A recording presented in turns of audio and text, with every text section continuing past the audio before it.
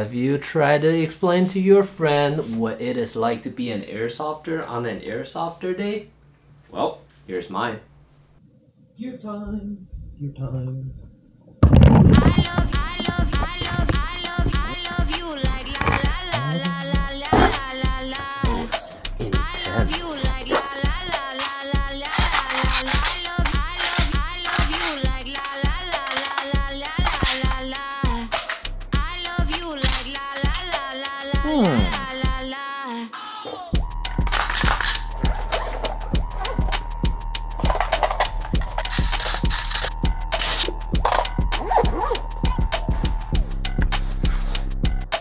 How's my ninja loadout?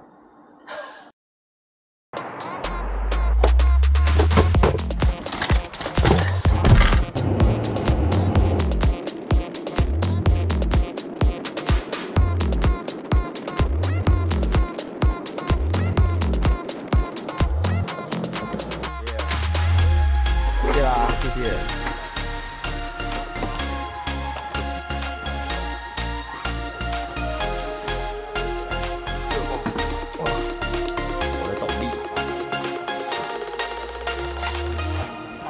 光有在亮吗？有。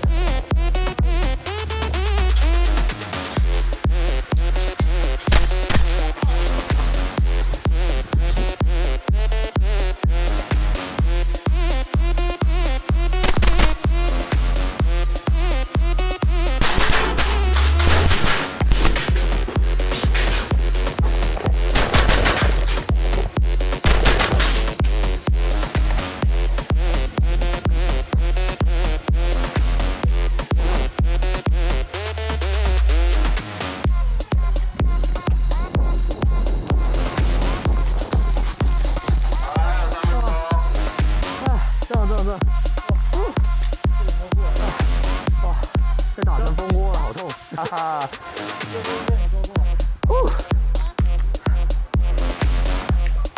哎，正好陪我站。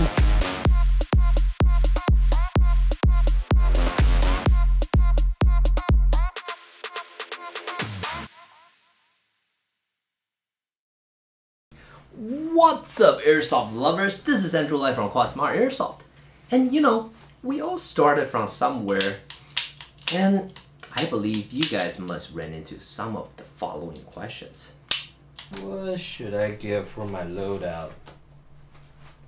How do I start filming Airsoft? How to edit the videos?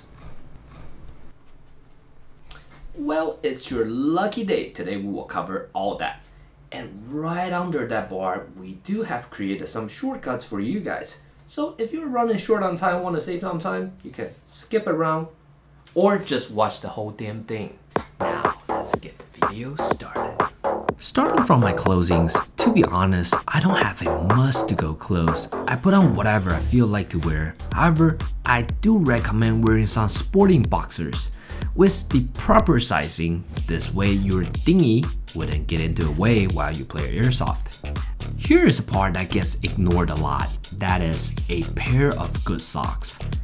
Those don't seem that important, but it actually does a huge part of your airsofting experience. So make sure you get yourself a good pair of socks. I would recommend checking out some of the mountain climbing socks. They may seem pricey, but I promise you, it is a great investment. For my pants, I usually wear my TMC Gen 3 Combat Tactical Pants. Those are quite affordable and pretty comfortable. Most importantly, they are robust and the pads stays in place and protects my knee fairly well. Boots-wise, it's the same story as the socks. I highly recommend spending a little more on it since it really affects your overall safety and airsofting experiences. any kind of good hiking boots would do, and personally, I roll with those Merrell Moab 2 boots. They are very comfortable and they sure protect my ankle well. I use the TNC Ronin battle belt and some TNC mag pouches. And the holster, I use a Clone XH35 flash hider holster. It pretty much accepts all kinds of pistols that has a rail. And for my pistol, I roll with this Army R501 High Kappa. Not only I love the look of it, and it is quite affordable, I can beat the shit out of it and feel good for the rest of the day. And it's pretty reliable. Usually I would carry 4 mags with me, which is not too many and not too less. For clothing, it's pretty much the same story. I wear whatever I feel like. Most of the time, I would just go with our quad tactical shirt. Very cool, very easy to clean, and robust as fuck. For my vest, I use the FCSK 2.0 tactical vest. I love the modular design and how comfortable it is. This vest does not wobble around when I sprint or jump. And most importantly, it looks great too. Now for the guns. Recently, I found myself using the GHK URGI for the most of my games, since it is quite a reliable gun and so far it did not fail on me. The shots are very predictable and I can use it like a DMR with some heavyweight BBs. However, I do love the Tokyo Marui NWS as well. Both perform like a dream and I like them both. Coming to hat wear, I wear the quad hat the most of the time since it is light and tactical and it's very easy to put on other accessories. Sometimes I would even wear my homemade bamboo hat under hot weathers. And for eye protections, I use the PureMax iForce Anti-Fog Eye Protection. It covers my eyes very well and it doesn't fog up easily. Believe me, fogging up in the middle of a game can be very frustrating. Make sure you get yourself a good pair of eye protection that doesn't fog up easily. Now for my beautiful face. I use those old flight hat face and eye protections, which I took out the mesh eye protection part because this thing is extremely dangerous. Small BB debris can still get into your eyes, so please do not use it. I only keep the face part because this protects my face fairly well and I can breathe easily with it. Plus, I can aim without any kind of uncomfortness. Finally, the cameras. I use 3 cameras, which are 2 Insta360 1RS and 1 run cam. I will set 1 on my head and 1 on the gun. Trajectory wise, I will set my run cam right under my red dot. This protects the camera very well and it won't get into my way. And make sure you get some lens guards because you don't want any shots landed directly onto your lens. For this case, I would recommend the diving case because this will protect the whole camera. After my cameras are set, I will secure it with my ear protection. I use the Earmore M32 and it does the job okay. But the cool thing is, Jess helped me to modify this Bluetooth con system onto it. Now I can run this headphone on both Bluetooth and radio. However, if you guys got some good recommendations, please feel free to leave it down in the comment section below. All I know is this, my crew gon' step. All I know is this, my boys gon' rap. My crew gon' step, my crew gon' step, my crew gon' step, my crew gon' step, my crew gon' step.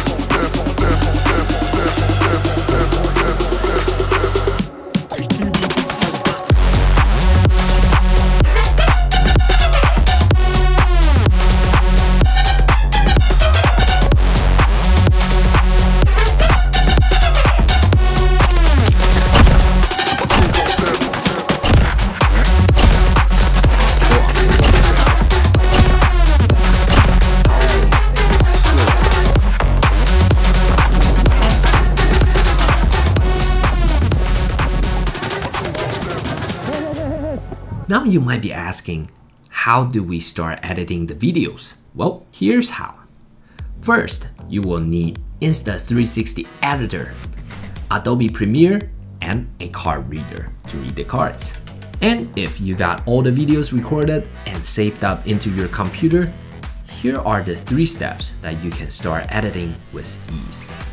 First, I would start with the folders, because making the right folders for your files could really shorten the time you spend on trying to find the right files. So what I do is I would divide my files into first-person view, third-person view, and scope cam view, and I would drag each camera's files into each folder. After that, I would think of a story that is based on the game I just played. I would have a basic structure that I would think of a main topic of the game. Because we simply can't show all the footages to the viewers, this would be too long and too boring. So we only can pick the best parts that packs into a 10 to 15 minute video. Once you got the basic storyline, you can begin processing the files. For 360 files, they are a bit different, since it's technically recording with 2 cameras. And if you record a footage, there will be 3 different files. You can get rid of the LRV, which stands for low resolution video. But for the rest 2, you will need to keep both of them, otherwise the file will not work. Once you pick the file, I wouldn't recommend using Premiere to edit it, since you have to manually key in the numbers in order to turn the camera.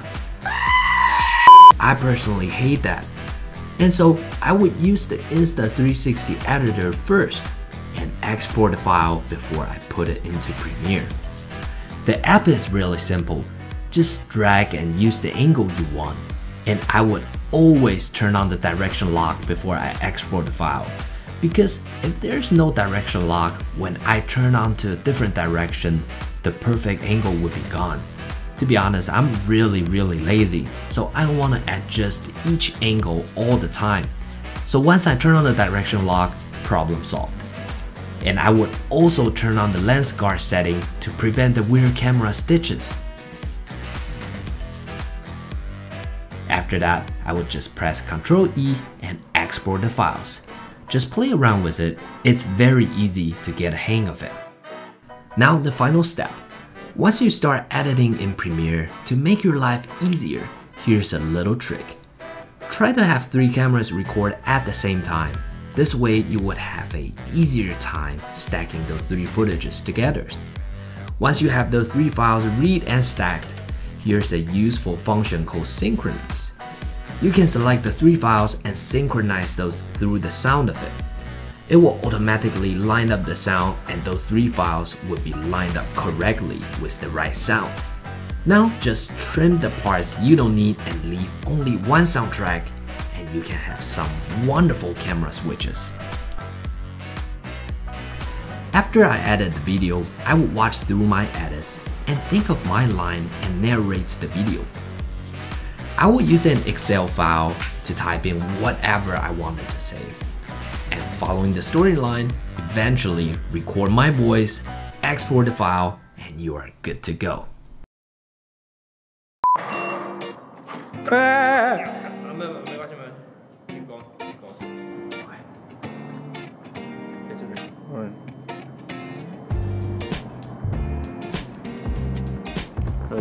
可以啊，看你啊。干，太厉害了！Holy shit！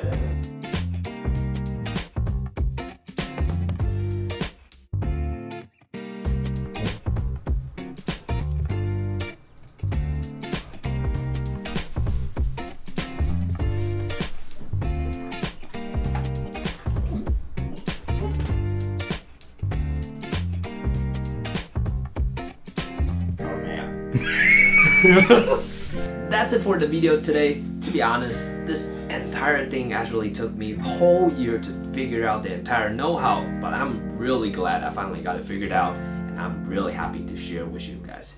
So make sure you guys like, subscribe, and share this video, and don't forget the super thanks button. Support us. And for 2023, we got a lot more video coming this year, so make sure you stay tuned, and we will see you soon.